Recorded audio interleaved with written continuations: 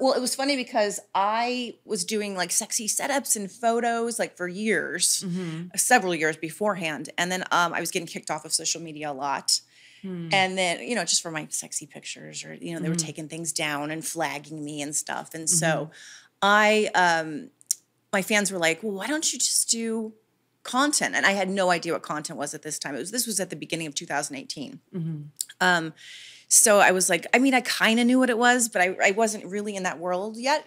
I wanted to do sort of like Playboy-esque type pictures I did a lot of sexy cosplay. So I wanted to be able to like show my body and stuff because I had discovered I liked being an exhibitionist of sorts and shocking people and just having fun and being my own self. And my social media following really responded to that. As soon as I like jumped out of the box of being like just the sitcom girl in the past, which is a great thing to be, but I had grown and developed as a woman and found what I love to do and stuff. So I said, oh, maybe somebody will buy a few pictures or something on my Patreon. I'll set one up. I'll set an account up just one night. And I did. And I said, but I was like, forget it. I don't know if I'm going to announce it. So I did announce it. The next day I had like 20 subscribers. And when I did finally announce it on Twitter and Instagram and everything, I had like 2,800 by the end of the week. And it was like, I was the #1 adult creator. It was like, wow, people really want to, see my stuff. And they're like championing me on and stuff. So it was really, really exciting. And I didn't think, like people had told me, you're never going to get paid for being sexy. And yet, I got told by publicists and stuff, if you're not 25 and you're not the new thing, you're not going to be, considered sexy. And I think that was a real turning point for me. I know it was, where I could say, hey, wait a minute, they were wrong. I did my own thing and I'm a success at it already so fast. Do you think that the adult industry is a little bit more accepting of people like of different ages and body types and look and stuff like that than the mainstream industry? Oh, yeah, absolutely. Yeah, because the girls in Hollywood, you have to be very skinny all the time and you have to be a certain look, at least especially back when I was coming up. Like there were types that they wanted to have and especially the Disney girls, they were very like strict about things. But I think I definitely saw in the adult industry that people, there's all different walks of life. There's like all different types and that's really refreshing. And I loved that, you could have different ages and different, ethnicity, different, whatever sexual interests and stuff. So it was amazing to walk into that because I felt like I was accepted really by that, like by people accepting of me. So interesting because there's been so many people that I've interviewed who, came from a life where they felt like they weren't accepted for who they were. And obviously, these are people who usually fall into like the more sexually charged individuals and are shamed for that. And then they come into the adult industry, this industry that's supposed to be really like shady and dangerous and all this kind of stuff. And then you find that like this kind of like embracement that you didn't get otherwise. Yeah. That's very true. I think it's a safe haven for a lot of people because they find acceptance and I was like that too. I didn't think I'd be accepted like for who I was sexually or what I wanted to do like that in that way. But I finally found an outlet where I could really express myself and I loved it. I love it still. Did you find that you had more personal autonomy in the adult industry? I think yes.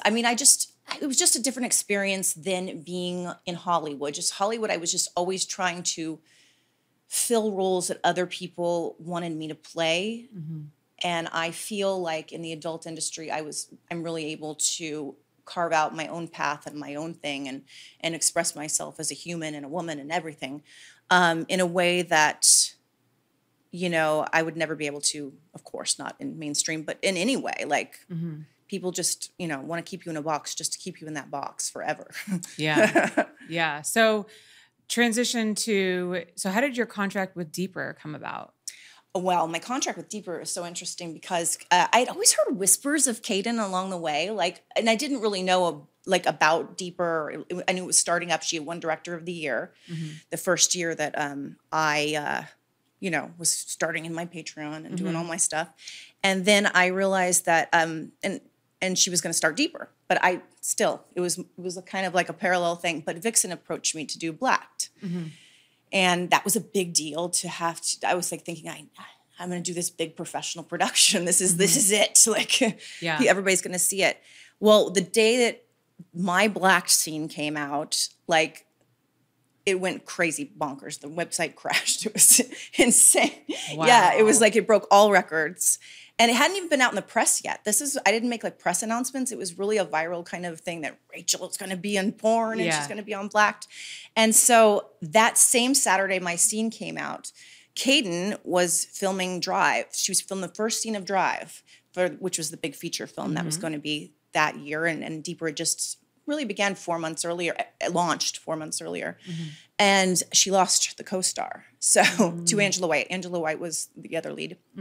And so she had such a time crunch for like awards and stuff. And so she didn't think that she was going to be able to get it out in time. And so she went on Monday morning to Vixen and said, you know what, I don't know if we're going to be able to do this. I lost the lead. What am I going to do? I need somebody who can handle dialogue and everything. And that's when Vixen was like, talk to Maitland. And that afternoon, we went to Starbucks. I'd read the script. They sent it over. And I was like, wow, this is exactly what I've been wanting to do. Like really scripted material that had a lot of good acting. And I knew it'd be well directed. And it was just very exciting. And so we met at Starbucks. And I didn't sign the contract right then. We started working on Drive.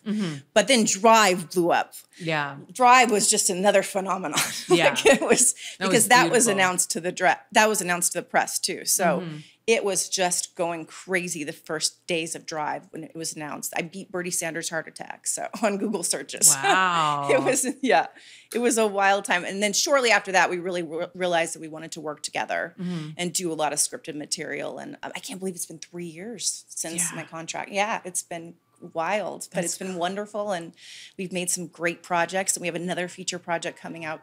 So that, people can see starting right now. Yeah. Depending when this airs. I know they're announcing it tomorrow, right? Yeah. So we can't say what it is. So I can't really say a lot about it, but I will say that it is like a metaphorical, artistic sort of journey of my life. It's like Natural Born Killers meets WandaVision. That's all I'll say. Wow.